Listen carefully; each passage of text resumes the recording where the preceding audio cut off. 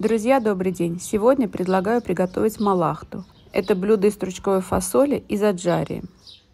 Оно немного похоже на пхали. Готовят его летом, когда есть свежая стручковая фасоль и сок незрелого винограда или кизила.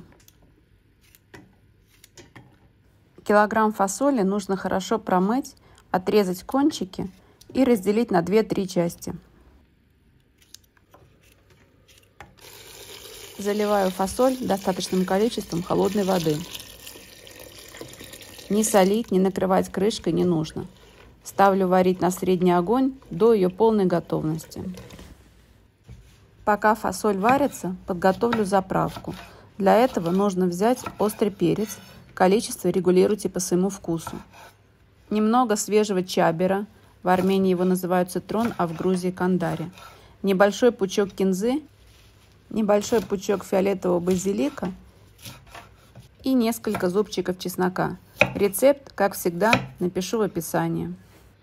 Режу все достаточно крупно, так как потом все буду измельчать в мясорубке. Также можно измельчить с помощью блендера или в ступке.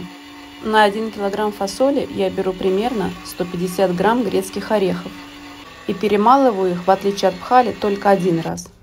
Вид у этой массы, конечно, не очень симпатичный, но зато аромат на весь дом. После того, как все это хорошо перемешиваю, добавляю фасоль. Напомню, фасоль я отварила до готовности, не в соленой воде. После этого откинула на дуршлаг и дала полностью остыть. У винограда удаляю косточки, так как если нечаянно их перемолоть, то они дадут неприятный вкус. И выдавливаю сок. Если кислоты винограда будет недостаточно, то можно добавить 1 чайную ложку винного уксуса.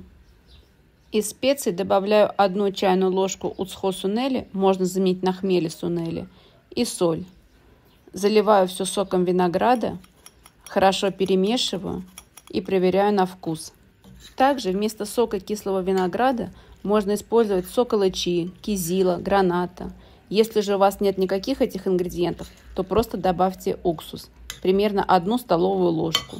Уксус лучше взять 6% или винный, или яблочный.